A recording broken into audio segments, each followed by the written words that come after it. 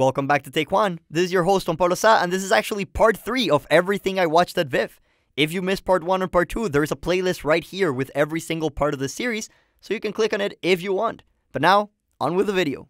On the next day of VIFF, which was October 3rd, I watched 2 movies, but totally unrelated, this was also the day when I met Bob Odenkirk, who, of course, is famous for playing the role of Saul Goodman in Breaking Bad and Better Call Saul. Bob Odenkirk was at my university filming an upcoming TV show called The Straight Man, so yeah, not related to VIFF at all, but I met one of my favorite actors of all time, so I thought I should just mention it. Now, the first movie that I saw on October 3rd was Corsage. Corsage is a fictional account of 1 year in the life of Empress Elizabeth of Austria. It is an Austrian film directed by Marie Kreutzer, and I thought this film was very good. Honestly, there's not much that I have to say about Corsage. I thought Vicky Krieps was great as the film's protagonist, I thought the cinematography was very pretty, and I thought the production design and costumes were breathtaking. On top of that, I also really love the fact that this movie focuses on showing us Elizabeth of Austria not as a ruler or as a historical figure, but as a real human being with strengths, weaknesses, needs, and desires.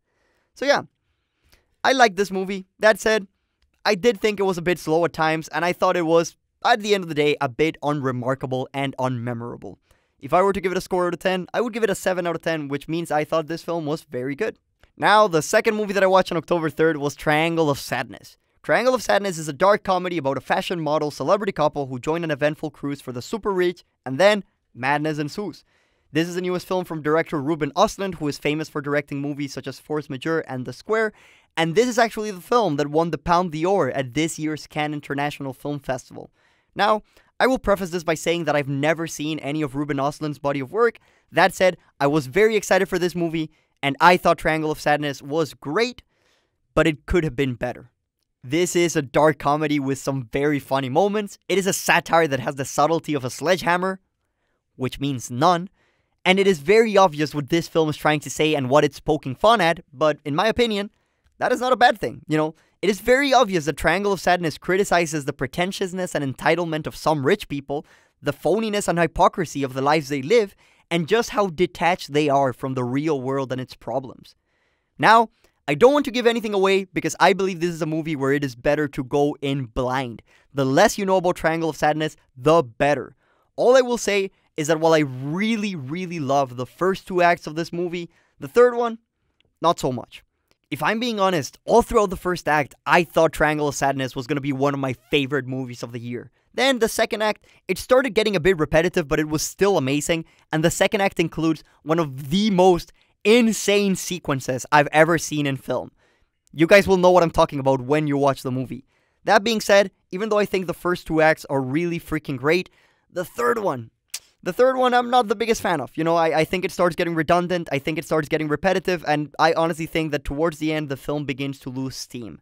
That being said, even though the third act is not as strong as the first 2, I do think the first 2 are so freaking great that I would still say Triangle of Sadness is a great movie. So yeah, if I were to give a score to Triangle of Sadness, I would give it an 8 out of 10, which means I thought it was great. That being said, if the third act would have been stronger, this could honestly be a lot higher. Now, on the next day of the Vancouver International Film Festival on October 4th, I actually went to a screening of Nosferatu that happened inside a church with live music. And, even though this film sort of doesn't count for what I'm talking about, because after all, Nosferatu came out 100 years ago in 1922, I thought this was a great experience and I just thought I needed to share. As I said, we saw this movie inside a church, and there was live music by the band Big Kill, and even though I thought the movie was very strange and not at all what I was expecting, I still had fun.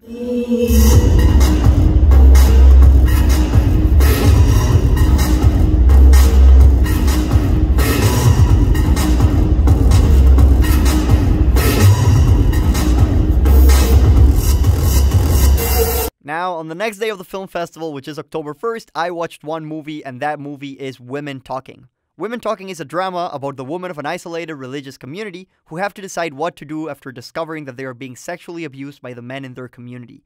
This film was directed by Sarah Polley, who, by the way, made one of my favorite documentaries of all time, Stories We Tell. Definitely check that out.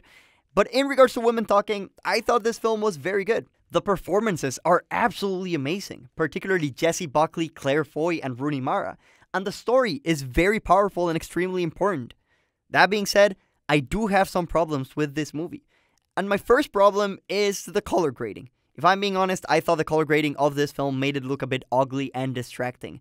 And I can definitely see what they're going for, and I sort of understand why this creative decision was taken, but in my opinion, it really didn't work out that well. Now, the second problem that I have with this film is that I thought it felt a bit anticlimactic. I felt that throughout the entire movie, the film was building up towards something that ultimately never ended up happening, so in my opinion, this film wasn't that satisfying from a narrative perspective. But yeah, in conclusion, if I were to give a score to Women Talking, I would give it a 7 out of 10, which means I thought it was very good. And that is it for part 3 of everything I watched at VIFF. Keep an eye out on our YouTube channel for all future episodes or click on this playlist right here.